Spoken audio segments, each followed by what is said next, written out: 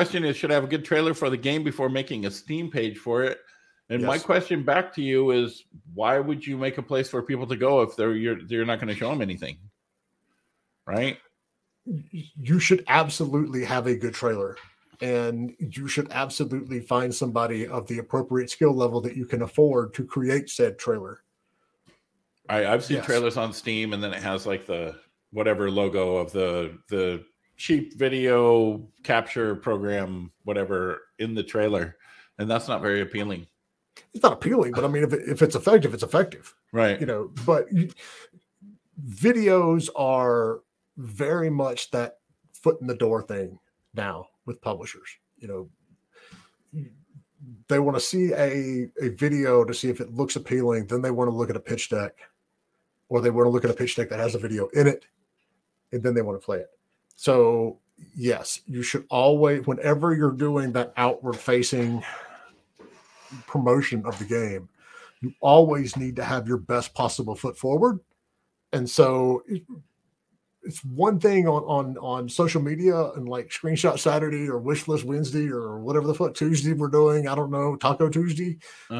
It's you can have earlier stage or rougher looking stuff there because you can preface it's like, hey, look, this is very early, but this is what we're working on. But when you go to that step of having an actual honest to God Steam page or itch page or whatever page, you want your best looking stuff there, because where people will easily forgive you on social media if it's not completely polished and gorgeous looking, they ain't gonna forgive you much on Steam.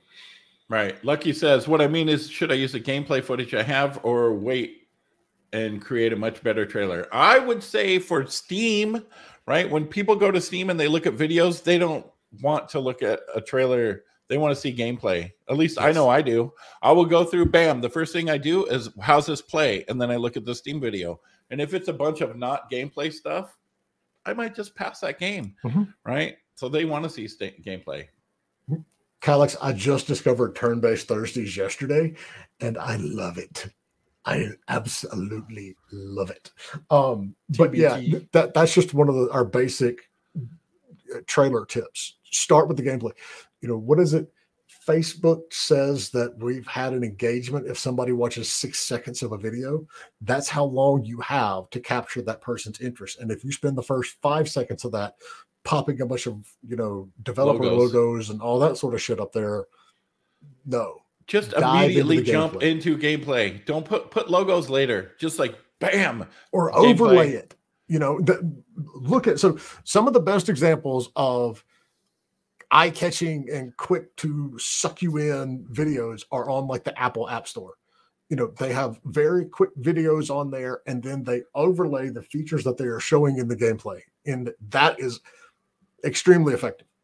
But because that's what people think about when you are browsing through Steam for games, what you are doing, right? And then because that's what people do. They look at it, they go to the game page. The first thing they do is look at the video. They don't read the description or the lore or any of that stuff. Yes, people care about that, but they want to see the gameplay. And then they'll watch it for like 10 seconds. And that's really it. That's the deciding factor right there.